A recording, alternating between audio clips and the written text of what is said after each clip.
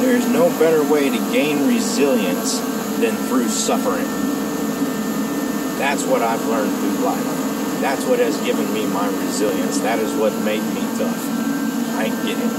I know it. And society hates guys like us. Guys like me.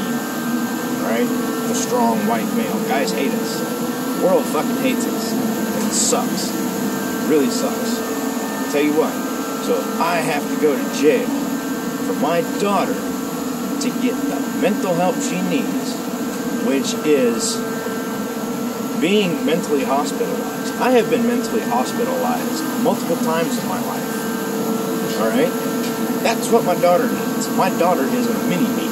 She is me. Alright? 100%. She idolized me growing up. She is... she's my world. And I do miss her. I gotta get locked up so she can get the damn help she needs, which is a break. She needs a break. She needs to go into the mental institution so she can get a break mentally. That's what she needs. If I gotta go to jail for her to get that, so be it. I know how to suffer.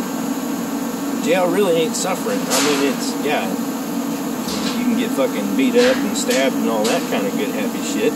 That sucks. But other than that, it's 3 hots and a cot. It's deployment. That's not suffering. Suffering is going to war.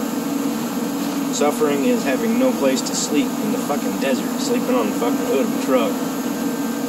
Suffering is going a month without the capability of taking a shower or washing your clothes, carrying your shit on your back.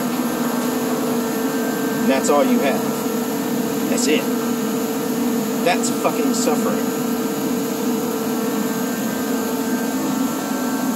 The world needs to learn how to suffer. Take accountability for their actions. Right? That's me taking accountability for my actions. I did a shitty job raising my kids. I gotta go to jail because I did a shitty job raising my kids. Okay, send me to jail. Let's get it over with. You're right. I did a shitty job raising my kids. I'll take accountability for it. But give her some damn help. She can't get it here. Because I'm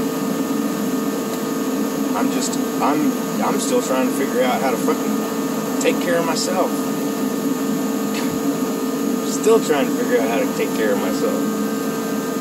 Shit. I can't teach her anything else. The only thing I taught her was violence. But the world needs violent people. You guys forget that.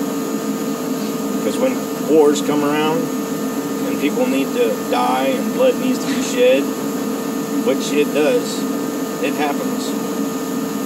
You need guys like us that are willing to bleed, that are willing to make people bleed. You need us violent guys. You're gonna need us. Don't get rid of us.